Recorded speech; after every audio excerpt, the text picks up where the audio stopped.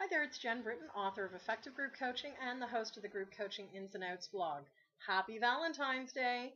Today's spirit is all about relationships. Probably several of you are coaches that are looking at developing powerful co-facilitation experiences.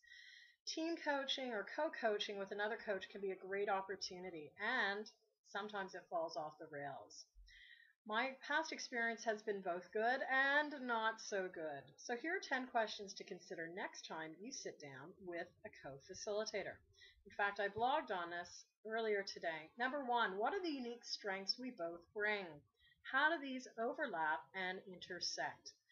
Question number 2, how do our skill sets and strengths complement each other? Question number 3, how do they create a blind spot? Note that a blind spot is an area that you might not be aware of and certainly creates an absence. Question number 4, how do we individually and collectively define success for ourselves?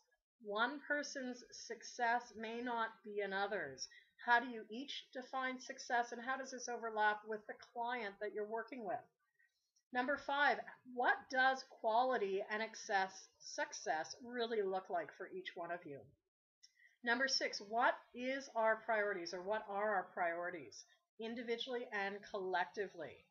Number 7, what will you be counted on for? What can you be counted on for no matter what?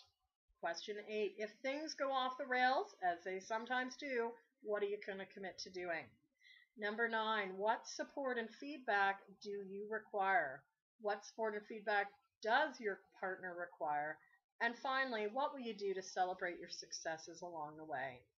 From experience, I found that few minutes taken at the start and along the way to check in with your co-facilitator is really invaluable.